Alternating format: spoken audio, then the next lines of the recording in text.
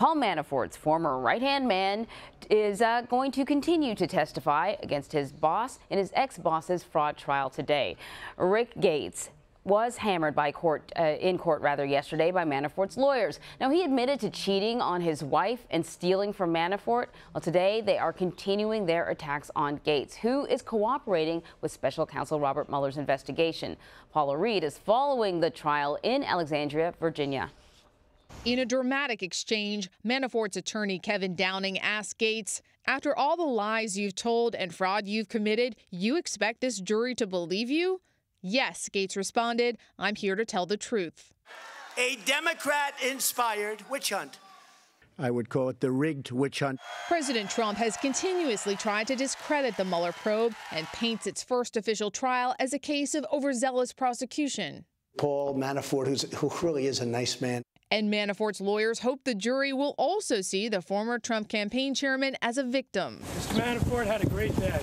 Under relentless cross-examination, Gates admitted to embezzling from Manafort, as well as more sordid details like having an extramarital affair a decade ago, along with a secret apartment in London to house the tryst.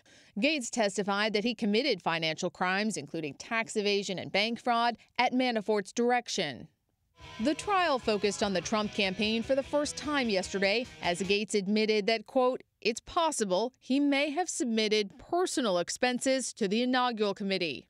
It's very likely that Gates knows a great deal of what was going on in the campaign. Former federal prosecutor Peter Zeitenberg says Gates' cooperation with the special counsel could lead to more indictments in the probe.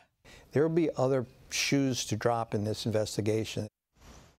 CBS News Washington correspondent Paula Reid was in the courtroom yesterday. So, Paula, what was Gates like in the courtroom?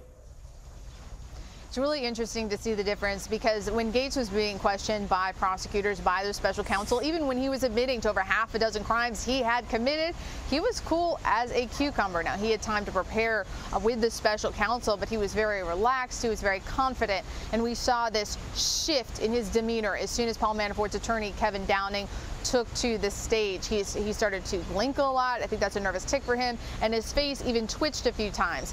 He looked incredibly nervous. He had difficulty even answering some of the questions, and at one point the defense attorney remarked, he said, "Wow, you didn't have this much trouble when it was the prosecution asking you the same exact questions." He also got a little snarky. He said something to the effect of, "Have you told so many lies you can't even remember all of the correct answers?" But it was definitely a shift in his demeanor, in his confidence, and ultimately just his ability to answer the questions. That's really interesting, because I would have thought that he would have prepared for this sort of cross-examination. He pretty much knew what was coming. You know, he did testify that he committed numerous crimes. So how do you think that will affect the overall special counsel's investigation? The goal for the defense here was to completely undercut Gates' credibility. Not only did they revisit all of the crimes that he had already admitted to, the prosecution wanted to get out in front of that. That's why his prosecution questioning started with him admitting everything he had done wrong. They wanted to get out in front of that because they knew this is how this would all go down. He had to revisit all of his crimes, and then he actually revealed new details about other possible crimes he may have committed, including when he was working for the Trump transition. He revealed he may have embezzled from the inaugural fund, just like he has admitted to embezzling from Manafort. They also got into some details about his personal life, including an extramarital affair that he had about a decade ago. But there were questions about whether or not he embezzled any money from Manafort to fund that affair, which included luxury hotels, first-class flights, and even a flat in London to kind of facilitate this relationship. He does not deny that affair, but he does deny that he embezzled or took any money from Manafort to fund it. So how does all of that register with the jury? Well, they're clearly not going to like Gates very much. They probably won't like Gates very much. But the thing is, ultimately, his testimony matches a lot of the documents and matches the testimony from other people, accountants, other people who worked on Manafort's personal finances. So just legally speaking, I don't think it's going to damage the credibility of the testimony he is giving, but I doubt anyone in the jury is going to invite him over to dinner. Yeah, you know, that's the thing, that if somebody's willing to strike a deal and willing to plead guilty in exchange for leniency, chances are their hands are not clean. He wouldn't be the only one that's, not the sort of most upstanding citizen on the stand. But what can we expect to hear from him today? So the defense attorneys say they have at least another hour of questions for him. That should continue to be pretty dramatic, pretty explosive. Kevin Downing is a very good lawyer. He's had a chance to now go back, look at his notes, look at what he can revisit, anything he missed.